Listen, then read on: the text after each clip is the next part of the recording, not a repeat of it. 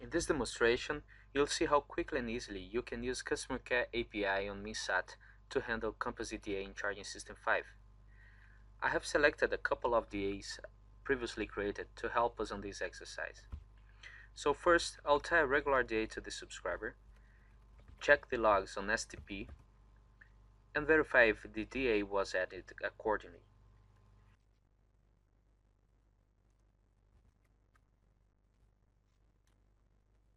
You can add a regular DA in the same way as it is done on previously charging system versions.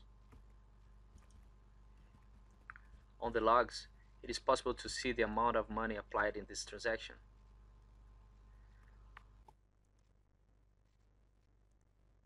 On the View Account menu, let's check if the dedicated account is already present.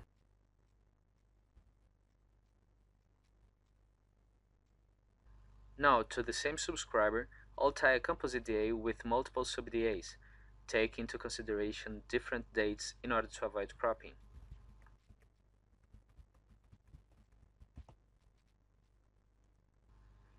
As you can see on the new logs, I have the information that a composite DA was added.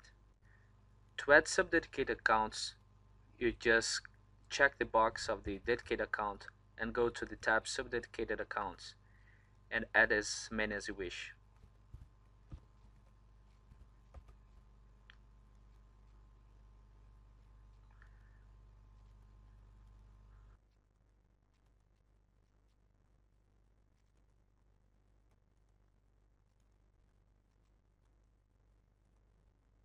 On the View Account menu in STP, the Composite DA, which is already active, can be viewed here with the Composite DA checkbox marked.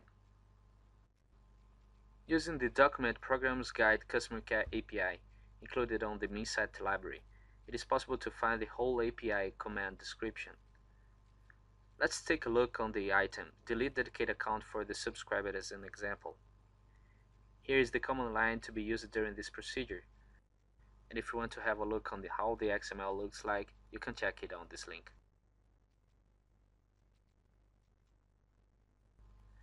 In our case, we prepared a Perl script to run this task for us. Here I'm passing as parameters the subscriber number and the dedicated account ID, which I want to delete.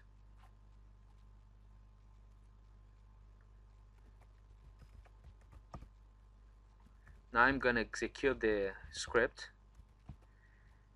and as response, we get a dedicated account delete result blob with information about the dedicated account that was deleted.